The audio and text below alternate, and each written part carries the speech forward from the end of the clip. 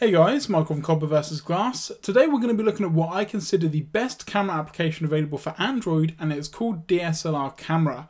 I'm going to have links in the description below so you guys can download it for yourself. So, let's take a look.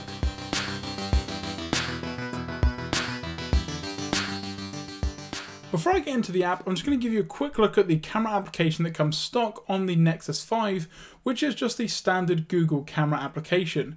It's very limited in terms of what it can do. You've got tap to focus, you've got some additional modes, and you've also got a side pull-out bar, which gives you access to things like photosphere, panorama, and lens blur. So you can see the application itself is quite limited in terms of what it can do. Now don't get me wrong, it does produce some nice pictures, but that's all going to depend on the actual camera itself that you've got on your device.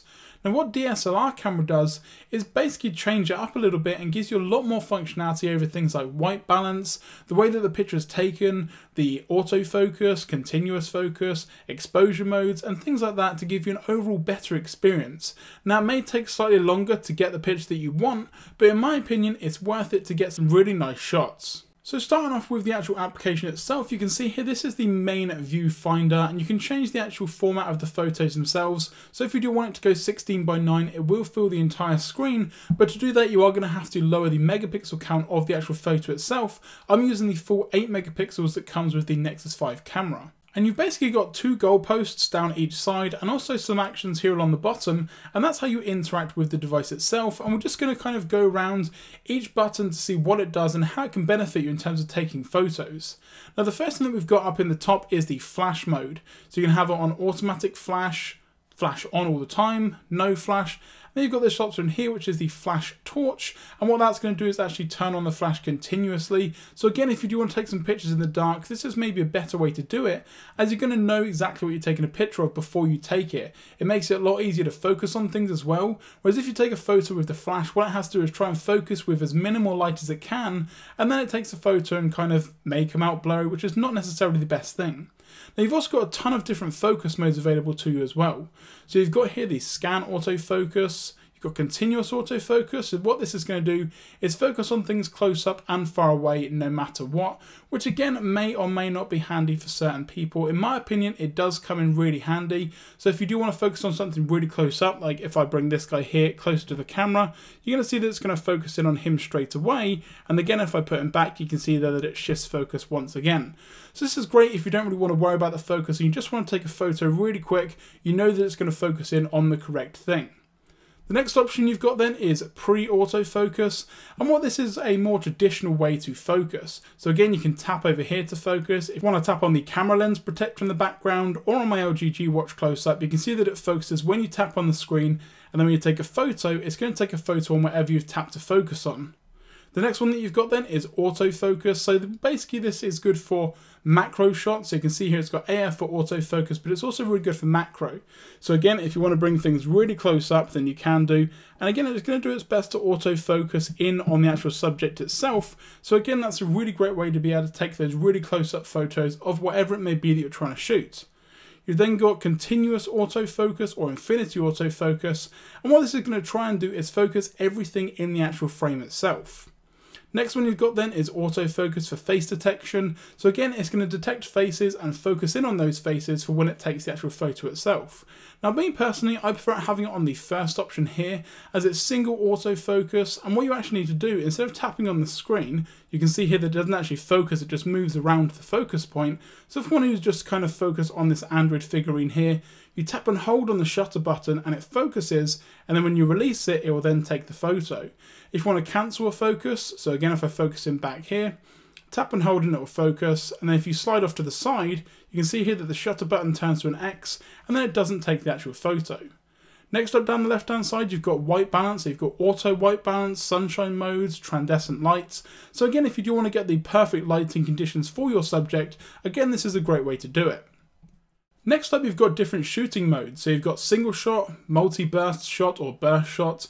Then got a 2-second and a 10-second timer, and then one here which is a 10-second timer, and it will take 3 continuous photos. So again, this is really great if you're not exactly sure when you want to take the photo. You just want to get as many photos as you can. So if you're doing maybe an action shot or something like that, you're looking at sports, this is a great way to do it to get a ton of photos.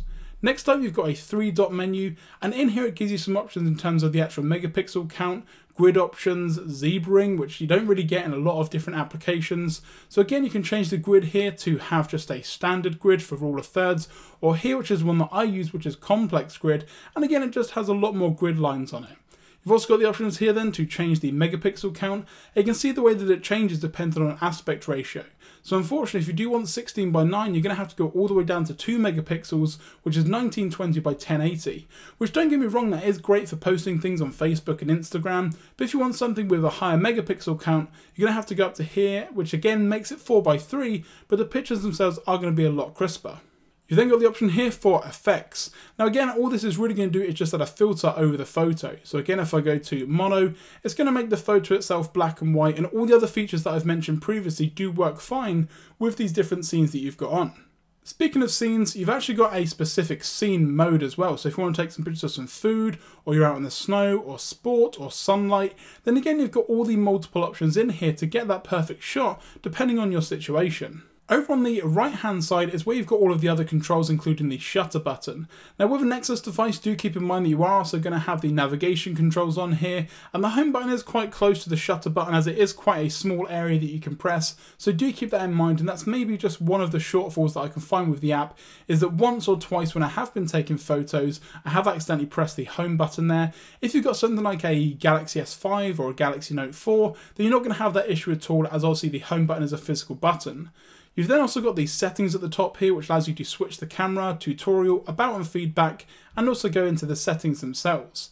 So again, you can see here that you've got a lot more in terms of the settings. You've got the after shot preview, so when you take a photo, how long you want to see it for, where it's stored, maximum screen brightness whenever you go into the application, enable sounds for the shutter and also the autofocus, which you can turn off, which is a great feature, volume key is shutter button, which you can have turned on or off, GPS locations, and also UI animations, which you can turn off for slower devices, which will definitely help with the performance of the actual app itself. Also in the settings button, you've got the option to switch the camera around, and as you can see, it's then going to switch around to me just here. You can see the camera and the microphone that I'm using. You've also got some options here for the white balance and also the different shooting modes, the exposure, the zoom. So you do carry over a lot of features from the from the rear-facing camera, as you do here on the front-facing camera. So again, it gives a bit more in terms of customizability to the actual camera itself.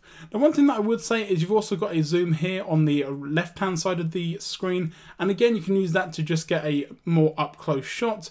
And again, you can use the different focus modes when you are zoomed in as well. And then you've also got the exposure here, which for some reason, if I put it too low, has a weird effect, but that is only on the camera. If you actually look at the application itself, it doesn't do that. I think it's just a difference between the frame rate of my phone and the frame rate of the camera. So that's why the exposure may look a little high in this photo. Up here in the top right hand corner, I'm not sure if you can see, you've got the number of shots that you've got left depending on the battery life of your device, and also the storage, and you can also see if the GPS location is on as well. And lastly, you've then got the play button here, which basically just takes you into the gallery of photos that you've taken using the application itself, and you've got the option to edit using the Google Photos app, and also to share. And then you've also got a 3-dot menu here to get some more options as well in terms of setting it as your background, the settings of the actual thing itself. Now, the application is great and I would definitely recommend it. I will put a link in the description below so you guys can have a look at it for yourself. Unfortunately, there is a cost. I can't remember it off the top of my head, but I will put it on screen now so you guys can see just how expensive it is. And it's not really a bad deal. If you're looking for something that's way, way better than the Google Camera application, it's definitely a great app to have. Now, don't get me wrong, if you've got something like a Galaxy Note 4, you may not need this as there's a lot of different settings within a Galaxy device compared to a Nexus device. But if you are running stock Android and you do want something slightly different that gives you way more customizability and also just a lot more control over your photos, then you definitely can't go wrong with the DSLR Camera application. If you guys have got any questions about the app itself, be sure to leave them in the comment section down below. And if you guys enjoyed this video, be sure to give it a thumbs up. Don't forget, to get more great content from Copper vs Glass, hit the subscribe button, and we are going to have a lot more content coming very soon with all the announcements of the HTC One M9, Samsung Galaxy S6 and S6 Edge, and just in general a lot more tech videos coming very soon. I'm Michael from Copper vs Glass, thanks very much for watching, and I will catch you guys in the next video.